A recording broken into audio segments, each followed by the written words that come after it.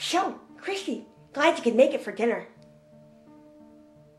Aw, thanks for inviting me. Sorry it wasn't sooner. Work's been crazy this month. I hear ya.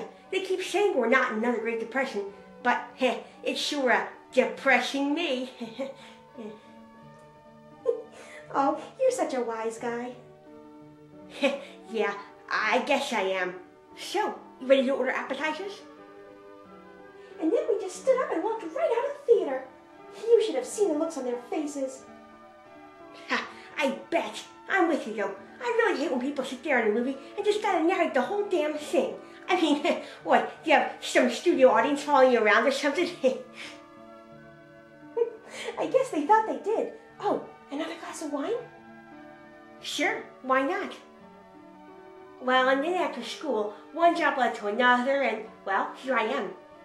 I hope I wasn't being too forward or anything. Oh, no, not at all. You see, well, oh, this is so awkward.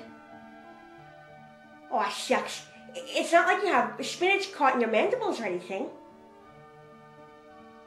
Oh, you. No, I mean, I've been wishing you'd asked me out for some time now. I know. I could have just said something, but, well, I guess my parents raised me to be a bit old-fashioned. No, it's cool. I was afraid that you'd say no. I never could have. Wow, have we killed 2 bottles of wine already?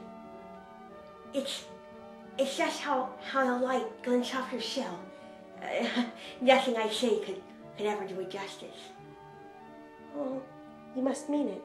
You're blushing. Oh, I'm a lobster. I've heard that line since 6th grade. So, there's something you need to know. I mean, before things go, any further. Whatever it is, I'm sure it won't be bad. Well, the thing is, I have crabs.